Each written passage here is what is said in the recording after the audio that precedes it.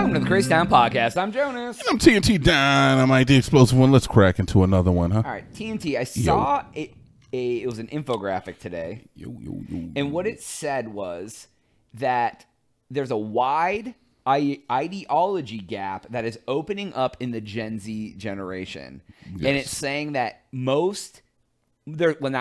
way more Gen Z women are heading more liberal, and way more Gen Z men are heading towards conservative. Yes. And like it showed it like on a graph, and it was just like getting wider as it went on, right? Mm-hmm. And then I got to thinking, they're talking about how like there's a lot more single people. Like, do you think that?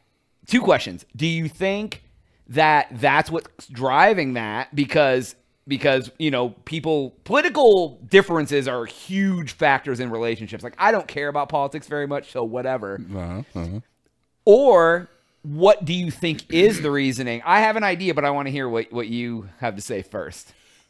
Oh, wow. Well, you know me, man. I can rant if need be. Hey, bring it on. So what I will say is that I do think it's that a lot of the social things that go along with political stance you take seems to be a lot of the highlight of what we see in the news and the media. It's always the social issues, the shit that really don't matter, and the shit that we honestly, both sides claim they don't want from the government. Everybody says they don't want the government interfering with your life. The fucking right says that all the time. We don't want government interfering with anything that the state wants to do or what the people want to do.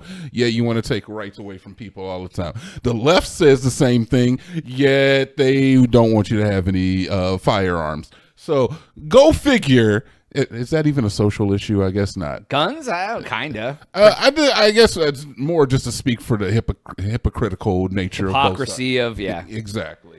Well, but when it comes to like the social issues, like, oh, should homosexuals get married, or should we have the Bible in school? Well, no, like the liberals are like, yeah, it's your body, your choice, but you can't defend yourself. And then the other side is like, that baby is important, but you better have a gun to do it. Like, and you're like, but you're like, sure. It's very like. Sure. Very extreme on everything. Yes, right? And that's just one aspect of when at least when it comes to hypocrisy on both sides. But the social issues are important, and I do feel like a lot of people tend to tether these social issues to the party that they hold. And I don't know if party identity should be the social issues where it should be the economic issues, which is the focus of government. It's economics. Not necessarily should little Timmy be able to wear a dress to school or not. Right. No, I agree. Well, what do you think is causing like the disconnect between men and women? Okay, so let's get right into it, man. We can call it the hickomories. We can call it the fact that it all stems from COVID. But it was the precursor to COVID was before that. Men and women aren't talking as much. Social media, the fact that the internet is everything. We don't talk to women as much, all right? And I'm not just talking about me and you know, guys of our age and cohort, but I'm talking about younger kids. It's of course, with Gen Z. It's been a long time that women have been kicking us out of the bedroom for us not meeting the grade. And now we're like, guys are tired of it, all right? And I'm not going to say me because I'm perfectly fine. Women, you do whatever you want to. And when I say bedroom, I don't necessarily mean like kicking us out of the bedroom. I mean like proverbial kicking us out of the bedroom. You know? I don't know what you mean. Yeah. How can I say this, Jonas? Withholding sex? A lot of guys feel like expectations and expectations from women are reaching a standard of something that is unobtainable. Oh, I see what you're saying. Like the expectations are almost impossible to obtain. Yes. Or so you want you to be fit, good looking, have a nice job, be like whatever. Is that what you're talking about? Yes. So I don't know. Yeah, there's been this rise of like the manosphere, right? I'm not a manosphere dude. I'm a fem. It's the manosphere. Are you not familiar with the manosphere? I guess not. Maybe I'm. It's essentially. Is that the Andrew Tate? It is that. It's essentially guys who have that methodology. Oh, like red pill incel stuff. Okay, you can say that, or you can say they're just taking it back. They're taking their own self-worth and they're putting it forward. Know what you're worth, King. But then there's also the know what you're worth queen. So there is that. There 100% is that. But when you ask to know what you're worth, queen, would you date a guy who works at McDonald's? And they say no, absolutely not. And then you go up to a guy and you tell him, would you date a woman that works at McDonald's? I mean, is she hot? Okay. So when it comes to what a guy wants, a guy will take way... Okay, so the way I've heard it described on Fresh and Fit, I don't watch Fresh and Fit, but I'm familiar with it. It is another podcast in the same vein as like Andrew Tate. Andrew Tate type podcast. Okay. It's kind of like a Afrocentric version of it. Okay, gotcha. But the way I hear it is that a low quality female can find herself a high quality guy way more easier than a low quality male can find a high quality female. You very seldom see the adverse to it. It's like an executive woman with a guy who works at McDonald's. Exactly. But like executive men will date a waitress all day. Exactly. Yeah. So I do feel as like when it comes to some of those social foibles, I feel like, yeah, you want to go conservative with that if you're kind of pissed off. I kind of feel it's like men ain't happy out here, man. We've been the beaten stick for a long time, and it's I actually saw a couple videos like a while ago, and it was like people interview people in the street kind of thing, like, hey, they ask them questions, girls, whatever, and they're like, what kind of salary do you want from a man that you're gonna date? And like almost every one of them was like $125,000-$250,000, exactly. And I was just like, and like. They're like, oh, do you think that's realistic? And they're like, yeah, why wouldn't that be realistic? And then you ask any of them, this is how much they make.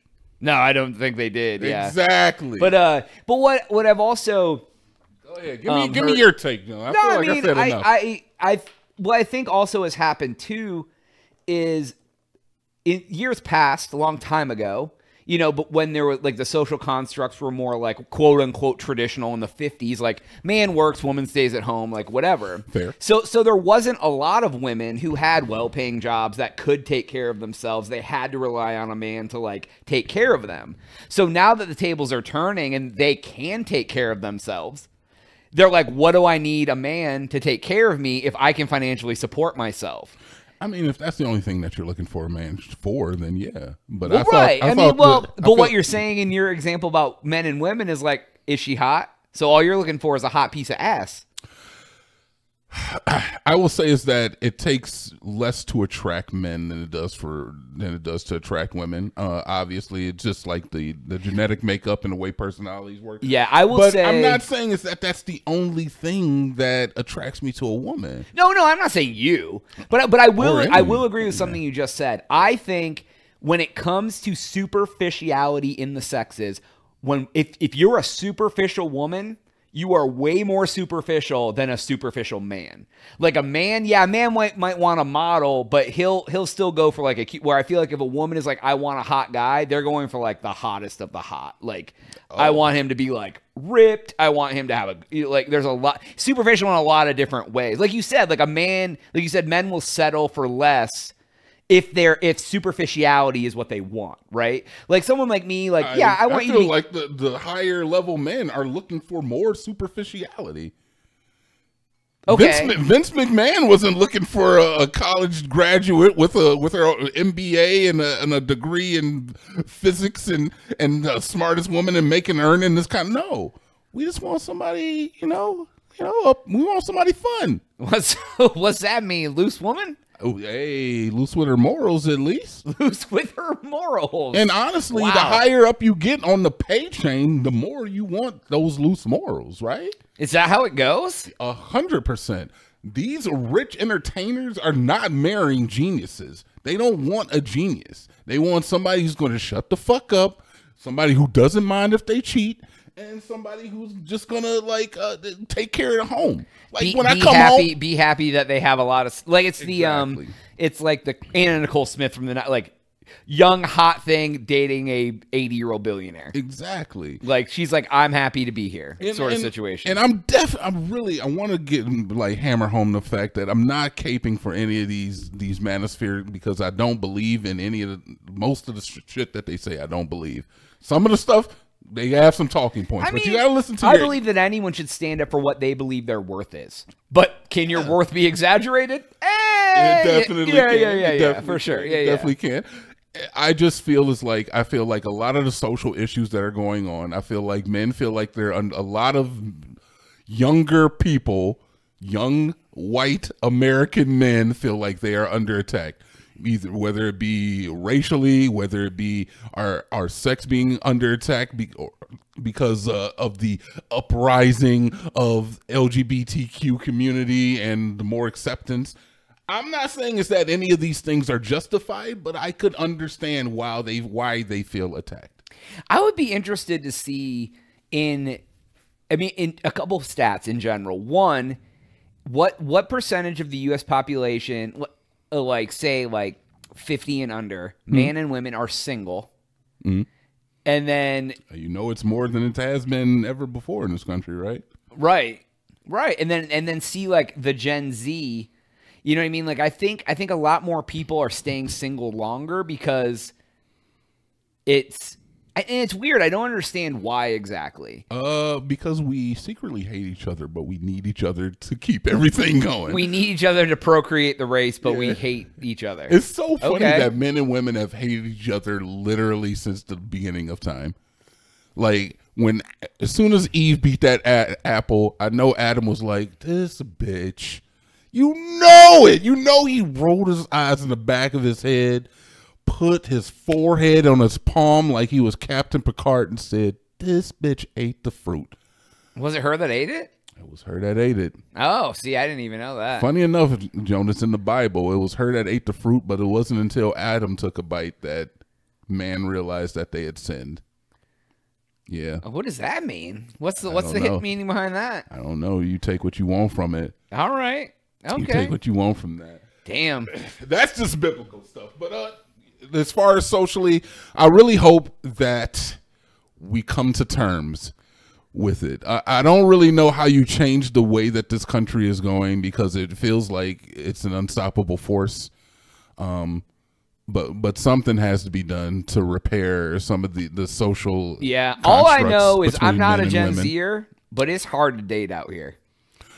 That's been pretty consistent with people of our age for a while now. Everybody, you've always heard, well, once you get to, it's tough out here to date, and it is. I just worry about the kids. No, about the children. I really do worry about like the future of the country. We're making less babies, so they get rid of abortion so that we make more babies. I feel like it's bad when the government has to step in. I feel like it's red alert when the government feels like they got to step in. That we are in the twilight of the American empire. That like we don't realize it's done.